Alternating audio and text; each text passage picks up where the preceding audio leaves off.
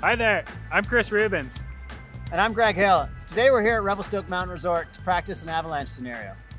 Avalanche skills are just the same as anything else in life. You need to practice for that worst case scenario. We spent a lot of time early season going through scenario, practicing our skills. Yeah, and this video should not replace real hands-on training. You must take a course from a certified avalanche professional. So we've set up a relatively simple avalanche scenario here. We got a life-size dummy, we got a few clues on the surface. We're in really safe, non-avalanche terrain while we do this, and we got trees on either side to establish the parameter of where the avalanche theoretically went. The idea is that three of us were skiing together. We skied to here, stopped in a nice safe spot, and watched the first skier go down. You can see his tracks there. Once he hit the roll, he was engulfed by an avalanche and disappeared. So that's the last scene point, is that roll. All right, let's dive into this avalanche scenario. Johnny's skiing down. We see an avalanche break around him. The first thing we're gonna do is yell, "Avalanche!" You yell avalanche because Johnny's skiing down and he might not know what's happening behind him. And when he hears avalanche, he'll look back, he'll see it, and ideally he'll just ski away from it. It also gets the group around, making sure they get eyes on him and get that last scene point, because that eliminates a lot of terrain right off the bat.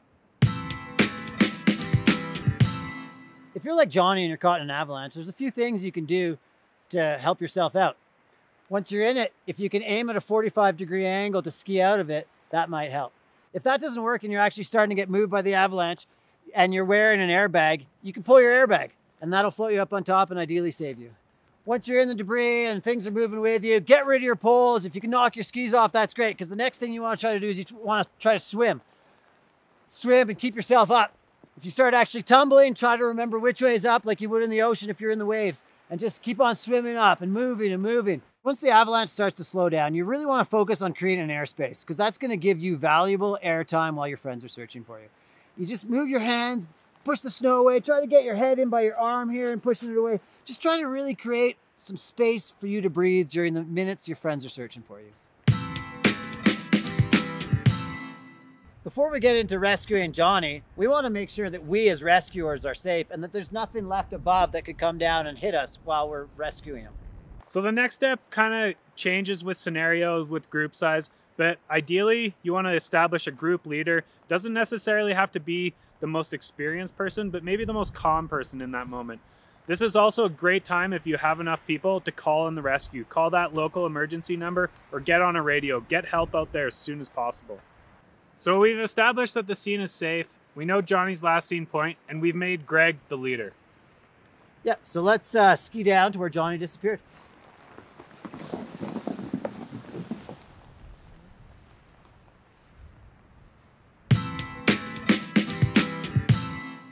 We've skied down to the last scene point. The next thing we want to do is we want to pull out our beacons and put them on search. And you want to visually do it so that you can check each other, because if you're stressed, you might not have done what you think you did. Perfect. Now that we're both on search and we're not picking up Johnny's beacon, we have to figure out how we're going to search this avalanche path and find Johnny as quick as possible. The first thing I want to do is I want to send Chris off on a hasty search where he's looking for poles, skis, gloves, or ideally Johnny. And I'm making sure that I pick up those poles, pick up those skis, because Johnny might be attached to it, and in that case, I don't need a probe. I can just start shoveling right away. Really important to eliminate the terrain as I go down. So I sent Chris off on his hasty search. Meanwhile, I want to do a more thorough search in case he misses something. So I'm going to look at the avalanche and I'm going to figure out how to strategically zig and zag my way down it to cover the whole area. And the distance between my zigs and zags, I don't want to be bigger than 40 meters. That way I will efficiently eliminate all the terrain working my way down the slope. So it's also really important during these scenarios to be super vocal with your partners. So right now I'm gonna lift this pole out, check it. Greg, I checked this pole, nothing here. Yay. Hey Greg, I got a signal, 30 meters. Okay, Chris, I'll come and join you. Once Chris got the signal, we could leave everything behind and go straight to Johnny. So I got Johnny's signal. I'm yelling to Greg the numbers. At this point, I'm moving pretty fast. I'm at 30 meters. My next kind of decision-making point is 10 meters.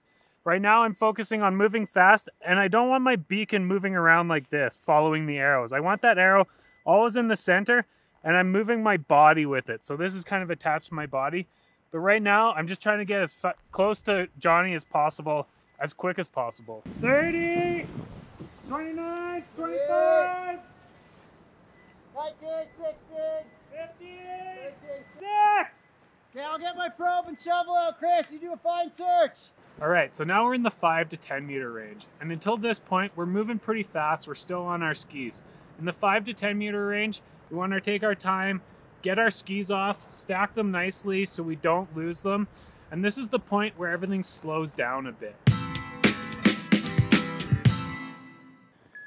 Okay, so now we're into the fine search, and this becomes very important that the orientation of your beacon does not change. So no turning it this way, no turning it that way, just keeping it nice and steady. The other thing is we're slowing down, but we're getting right down to the snow.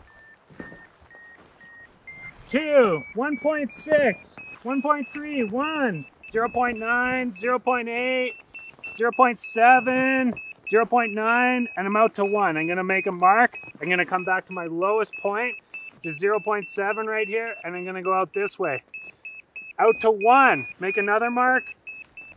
Out on this side, I'm out to 1 again. This is my lowest point, and I wanna mark it. Preferably, I'm gonna mark it with goggles, toque, just not your gloves. I wanna keep my gloves on at all times. And this mark here, this is where I start my probing. So while Chris is doing the fine search, I'm gonna get the rest of my equipment ready. I'm gonna get out my probe and shovel, which are easily accessed and quick to get to. Probes are great. They're just like tent poles. You grab onto one end, you throw them out, you shake them. And that's ready. Once it's ready, I'll throw it over to Chris. Then I'll get my shovel out.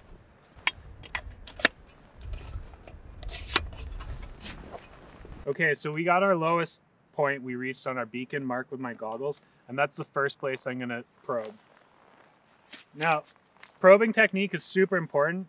Chances are you're not gonna get a hit on the first thing. So a methodical approach to probing is super important. I personally like a cinnamon bun approach. It's about 20 centimeters apart each time, and you just kind of work your way out. A lot of people these days are using the square. Whatever it is, whatever you like the best, you need to practice with that. The other thing that's really important about a probe is making sure it goes into the slope perpendicular every time. We don't want the probe going this way and this way, because by the time we're 2 meters down, that's a huge area that we're missing. Methodical probing will find someone really quickly. And our biggest indication that we're gonna hit someone is a change in depth. Hey Greg, I got a probe strike. Once you get a probe strike, you leave it in because that's where you know to dig to. I'll go about 1 meter downhill and I'll start shoveling. And shoveling's not like this. Shoveling is you get down on your knees, you chop it up like this, and you kind of paddle it back. Chop, chop, chop, pow, chop, chop, chop, pow. And ideally Chris at some point will come behind you. Hey Greg, I'm here to help. And he'll start conveyor belt the snow away. Chop, chop, chop. Move. Oh, I got an arm! Where's the face? Get to the airway, Greg! You're gonna get tired digging. Chris, I need a break. Can you go front? Yeah, here we go. Arm, looking for his face here. Got his face open. Clearing his airway. He's gotta get some snow off his chest here. Hey Johnny, you all right, buddy? We got you, man.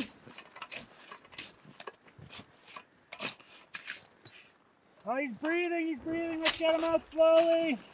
Okay, Johnny, we're gonna move you here. Greg, you got C-spine? Yeah, got his head. You call it. Okay, on 3, let's move. 1, 2, 3. So now that we've got Johnny out, we're gonna make sure that he's as warm as possible, and then we're gonna figure out his injuries, and then how we're gonna save him and extract him and get him to medical help. Because of that kind of conveyor belt, we got a nice big flat area. We can get him warm, we can get him that first aid, and it's kind of our chance to take a breath, and hopefully Johnny's all right. High fives, Johnny.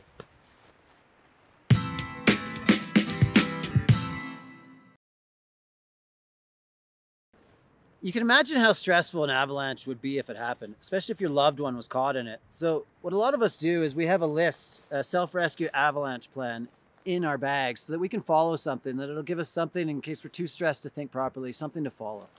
Greg, Johnny, and myself would really like to thank you guys for taking the time to watch.